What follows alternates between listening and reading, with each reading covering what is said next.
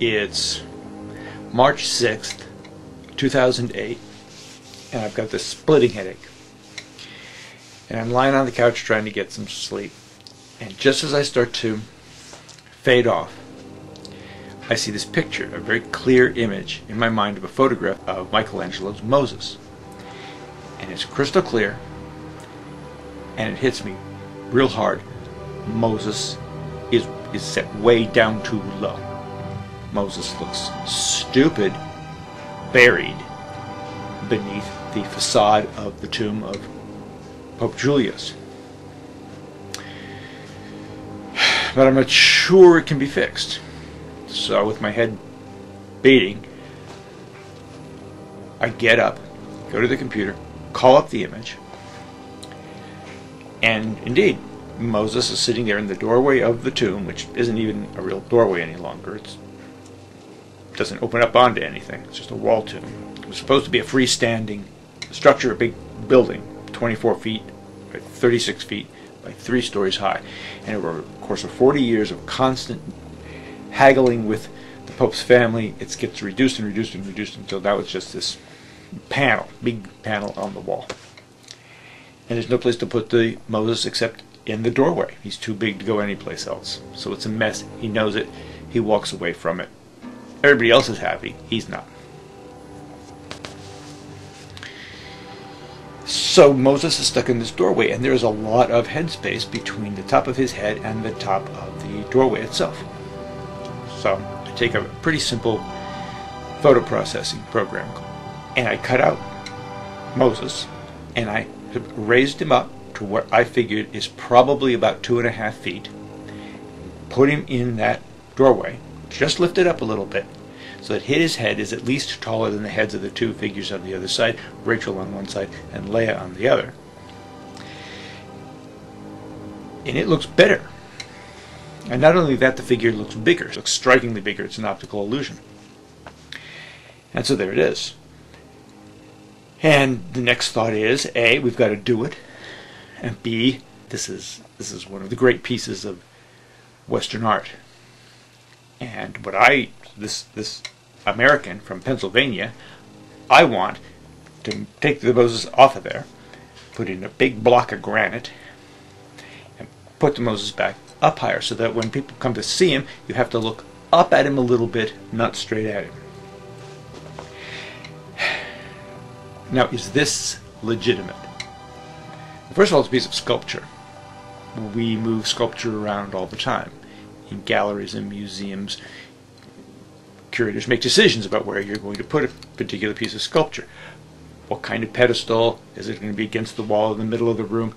All kinds of decisions, which are powerful aesthetic decisions. But in this case, the Moses seems integrated into the tomb in such a way that moving it around feels like it's some sort of redesigning of what's supposed to be a fully integrated composition by the great artist of the last 2,000 years. But it isn't.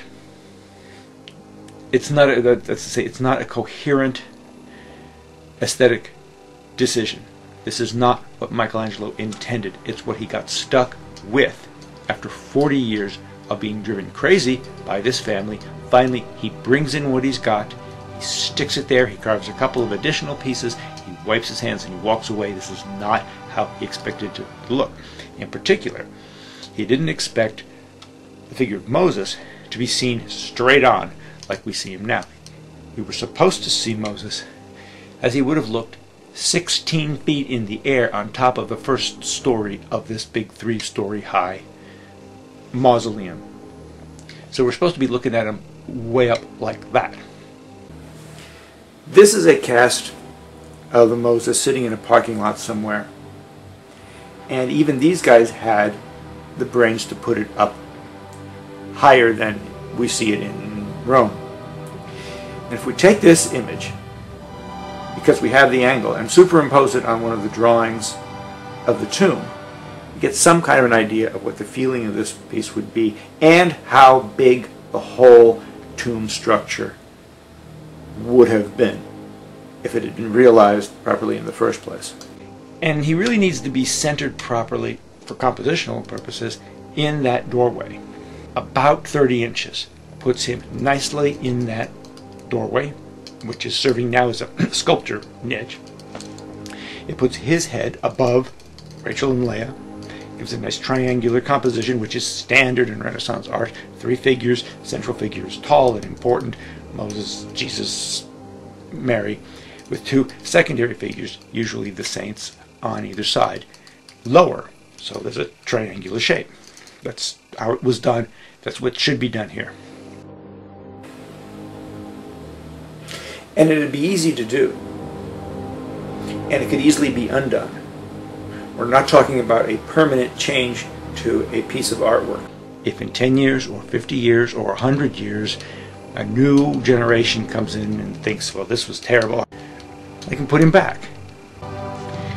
Now, why would the church bother to do this? Well, apart from aesthetic reasons and art historical reasons, there's just tourist dollars. The church of San Pietro in Vincoli is not really heavily touristed. One time I was in there virtually by myself. Now, when you compare this to when you go to the Accademia in Florence, the lines are wrapped around the block. By changing the composition, you're bound to create a controversy. Somebody's going to hate this. This is going to be in the papers. There's going to be an outcry. Art experts are going to lose their minds, which is great. It draws attention. People are going to want to come and see. Now, would Michelangelo have liked this? And that's a fair question. When you're talking about an artist's work, you have to ask, is this consonant with their purpose to begin with? Would they have liked the change? Is this a change they would have made if they could have, but ran out of time? So if Michelangelo were to appear 500 years later and look at what we were doing, he'd think, well, okay, that's better at least. That's better. If he could have made this fix, if it had crossed his mind at the time, if he hadn't been so burnt out by it, he might have said, yeah, we need another block of stone. Let's get the figure up higher in the air a little bit. But he was just done. He was done. You put that thing there, we're through. And it suffered ever since. So he'd approve of us doing this. Now, does it matter? I think it matters. I think it changes a lot of what we know about Michelangelo. And the politics and the economics of the time shaped his life. They prevented projects, big projects, from happening. They caused other projects which probably would not have happened, like the Sistine ceiling. He never would have painted that if he hadn't had a gun to his head. But once he realized that he wasn't going to be able to finish the tomb of Julius, at least not when he wanted to, and he got this opportunity to paint the ceiling, he thought, okay, you can mess with me, watch this. That's useful. It's important to see how creative people, scientists or poets across the range, are affected by and shaped by not just the big cultural forces like the Renaissance, but very specific things like how much does this paint cost?